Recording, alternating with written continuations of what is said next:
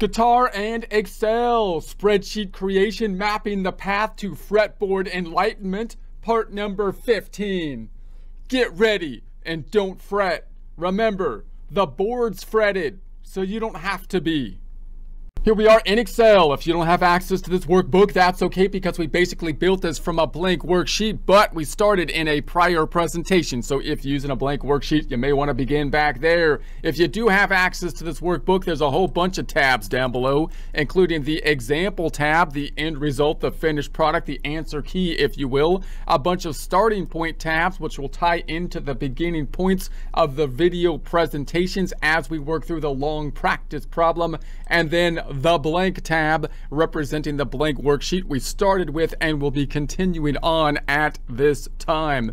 Let's give a quick recap of what we have done thus far. We started by listing the musical alphabet A, and then the sharps and flats being represented by the lowercase a, b. In between could be an A sharp, B flat, B, C, C sharp, D, D sharp, E, F, F sharp, G, G sharp starts over from A. We've repeated the process a couple times. We numbered them with what I'm going to be calling absolute numbers because they're not going to be changed relative to the scale.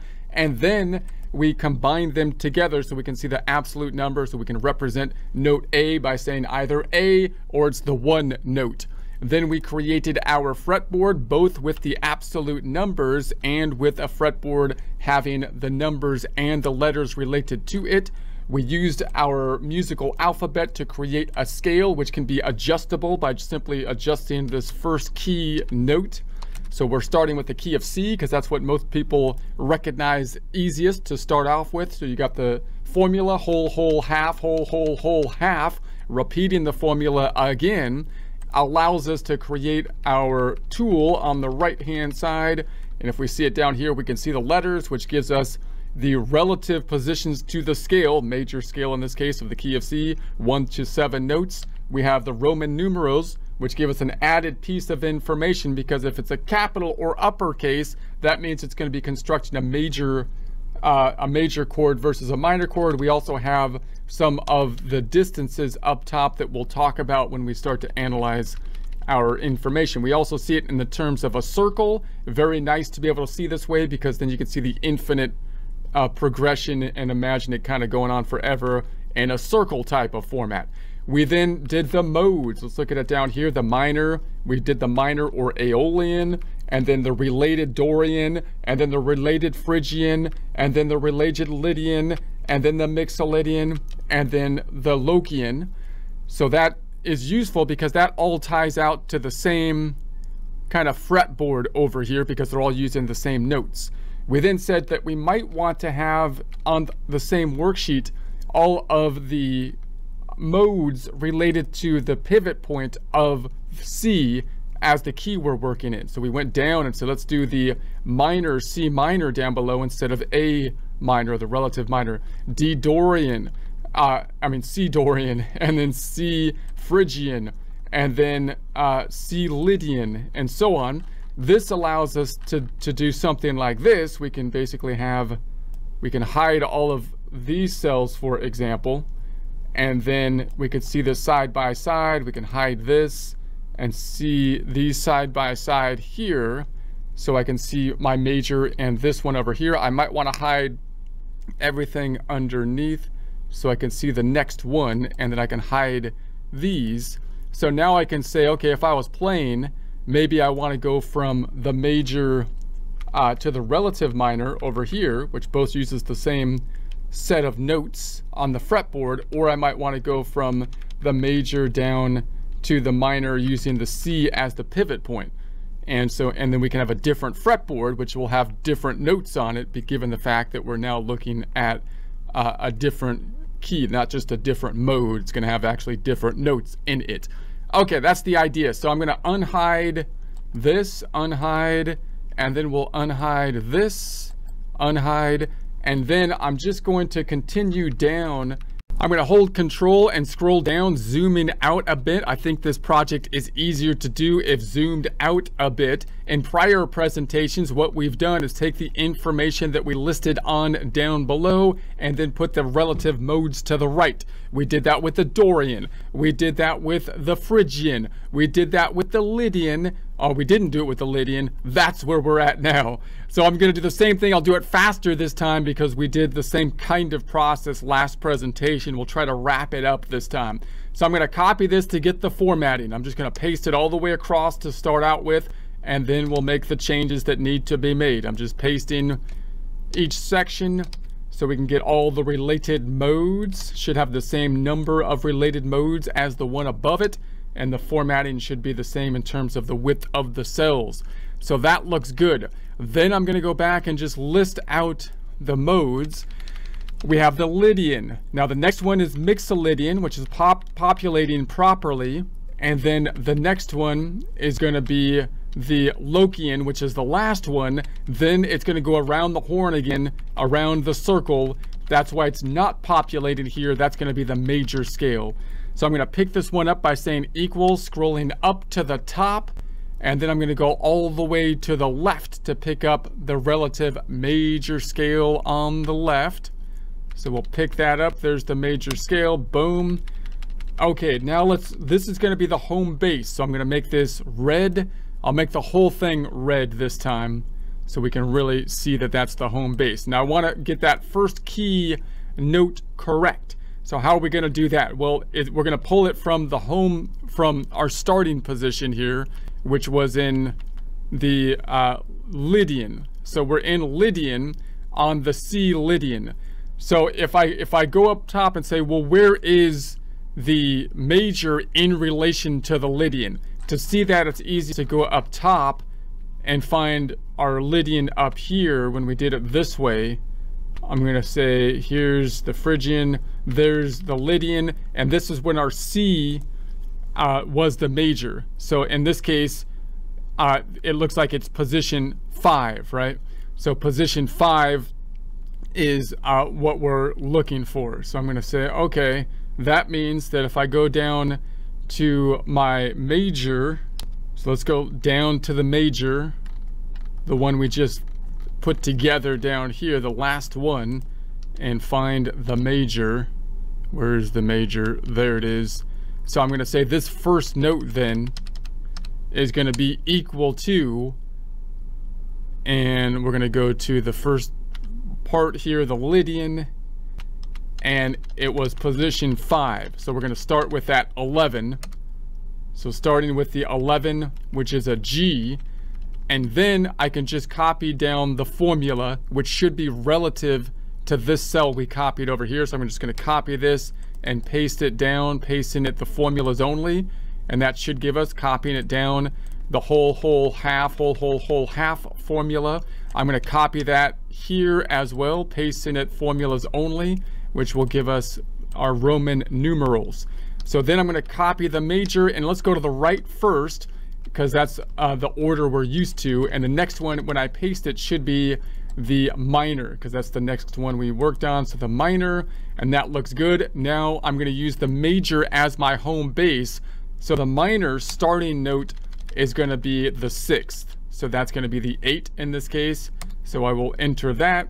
And then the formulas, let's pick up the formulas are going to be, I'm just going to copy this and paste it right here, pasting it, formulas, hold on a sec, I'm going to copy this and paste it, formulas, and hold on, I messed that up because I copy this, I'm going to paste it over here, formula, and there's the minor. Then I'm going to copy it and paste it here, just the formulas, and there it is. So now we paste that down, copying this one more time, I'm going to paste it over here, the formulas only, and copy that down.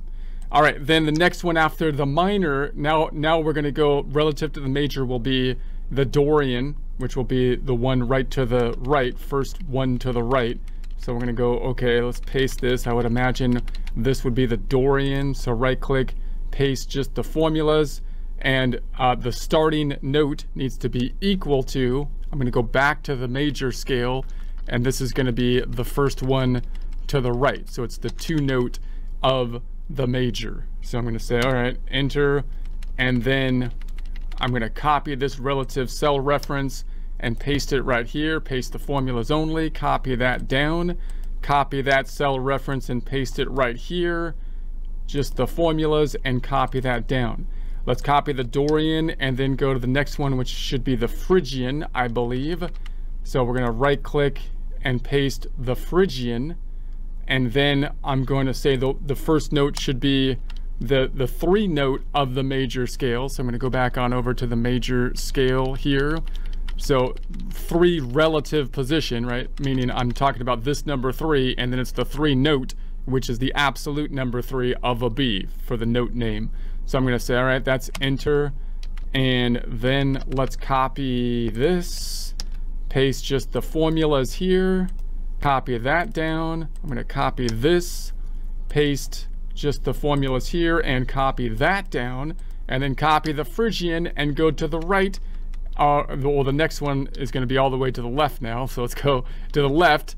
And that's where our starting point was, which should be the Lydian. So now we have the Lydian, and it's starting on the 4. Does that make sense? Because if I go back on over to our major scale, we did the Dorian, which was the 2 note of the major scale, Phrygian, and then the Lydian. So that makes sense. So now we're going to go after that.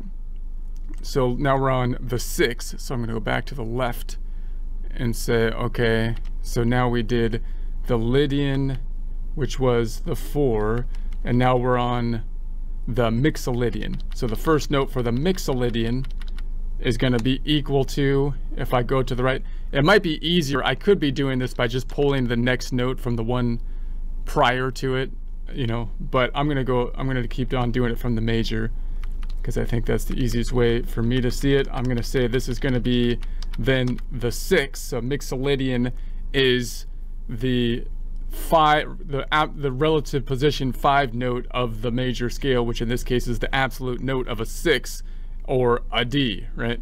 So I'm going to say, all right, there's that, and let's say copy this, and I'll paste it in the formulas only here, and paste that down. Boom.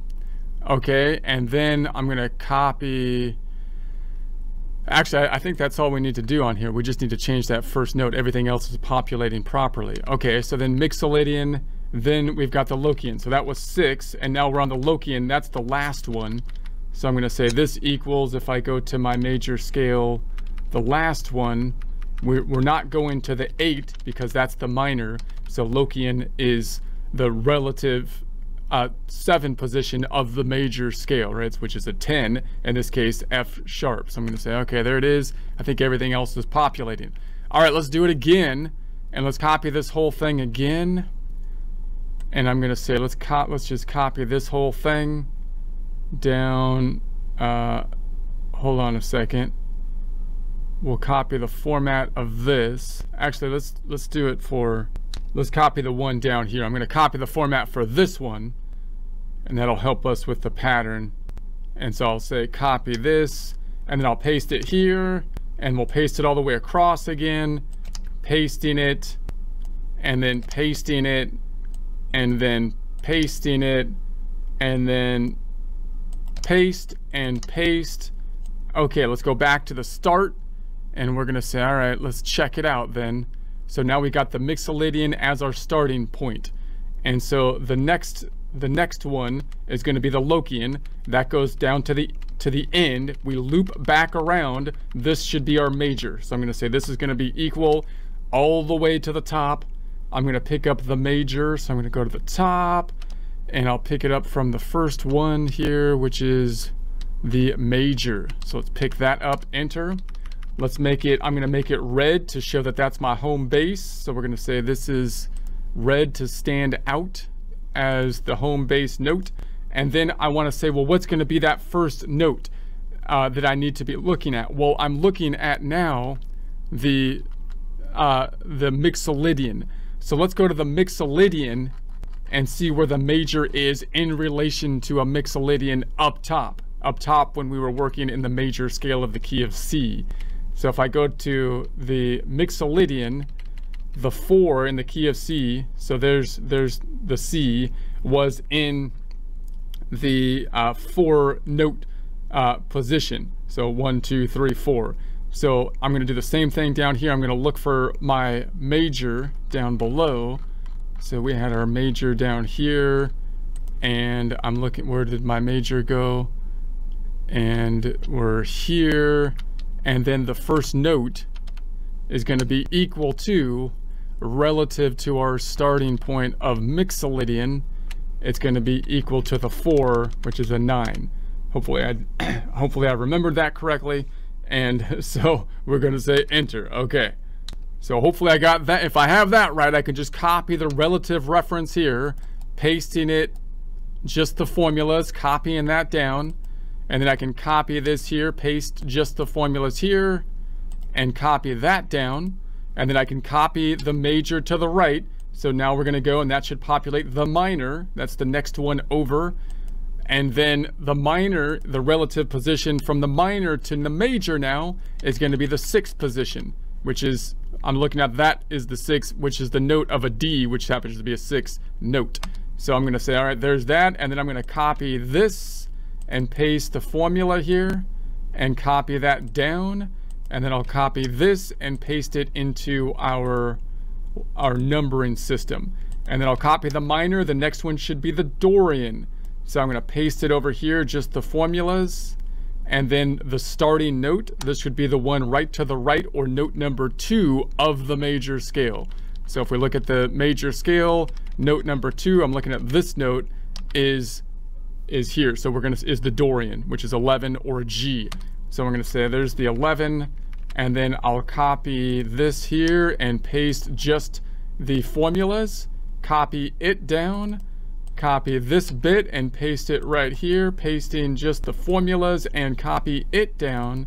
And then we'll copy the Dorian and we will go over and paste it. Should give us the Phrygian, and the starting point should be the 3rd note of the major scale. So if I go back on over here to the major scale for the Phrygian, the major scale, the Phrygian is the 3rd note, meaning this 3 of the major scale. So I'm going to say of the relative major. So there it is. It's a 1, and that happens to be an A.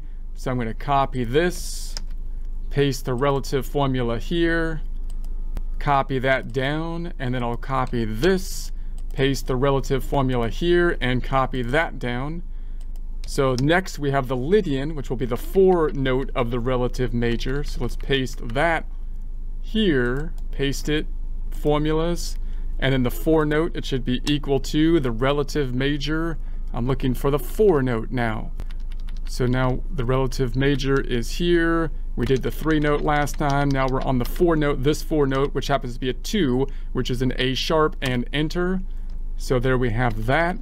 And then let's copy this and paste it, formulas only, copy it down, copy it again, paste it here, formulas only, copy it down, and then the Lydian goes to the mixolydian. So the mixolydian starts over, that's where we started. So we ended off last time at the 2, so now we're at the 4, which should be the C. So that makes sense because that was our starting point. So if I go back on over to the starting point, the mixolydian should be correct starting on the C, which is a 4 note, a C. And then we're going to say, all right, the next one is going to be the Lokian, which is the weird one, which is at the end. It's the last note. So I'm going to say this equals, if I go back on over the starting point, it equals the last note because we skipped over this one, the 6th note, because that's what the relative minor is. So this one's the 8, and enter. And then we can copy the relative formulas here and paste that formulas only there, copy it down. This is already done. I think that's already good. All right, so hopefully we've got that correct. Let's do it one more time and wrap this up. And again, if we have any kind of errors with it, we'll test it out when we start practicing with it and hopefully pick them up at that time. But you can kind of see the process and adjust it if you see any issues with it. So I'm not gonna okay, let's continue. I've said that already. Last one, wrapping it up like Santa Claus on Christmas Eve. Here we go. We're just gonna paste it all the way across like we did before. The process is lo mismo. It's the same process. We've seen it time and time again. We've got it ingrained in the mind. I can do this with one eye closed and the eyelids tied together behind my back. I don't know what. Anyway, so this is the Lokian. So now we start over because we're starting with the last one now. So now we're just going to start at the beginning, which is going to be equal to, I'm going to scroll all the way to the top and pick up the major. So I'm going to go all the way to the top and go to the major right there and enter. So there we have it. And then I'm going to say, okay, what's my starting point? So we can do this again. If I go up to the top and I go to the Lokian, where we're in related to the C major, and say, where's the C major related to the Lokian? We can see it's the number 2. So okay, so that means if I go to my Lokian then, and I go over here and say, let's go down, down, down, down, down, down, and there's our Lokian, and I'm going to say the starting point is relative. This is our major relative to the Lokian.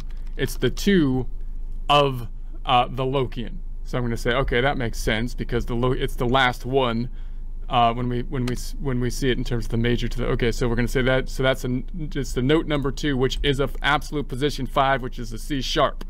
Okay. And then I can copy this here and paste it there if that's correct. Hopefully, I think it is. And then everything else should populate properly. Everything starts to mix together after you do this like for a while.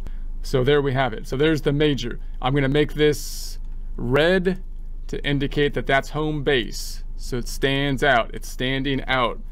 Everybody else is behind it. It's standing out for us. So then we're going to go to the right and we're going to say, let's copy this major. The next one should be the minor in the progressions we have been doing if we paste the formula only. And the first note of the minor relative to the major is the 6th note.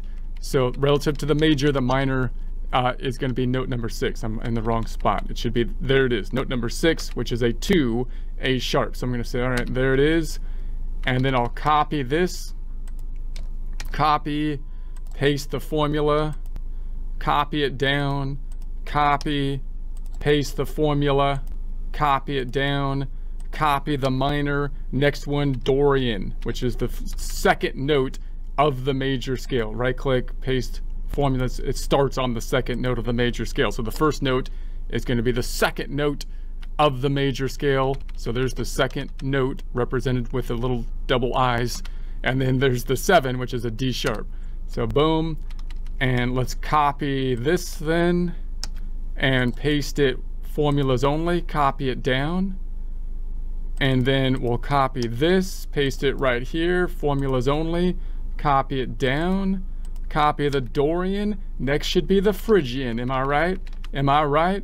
The Phrygian, right click and paste it, there it is.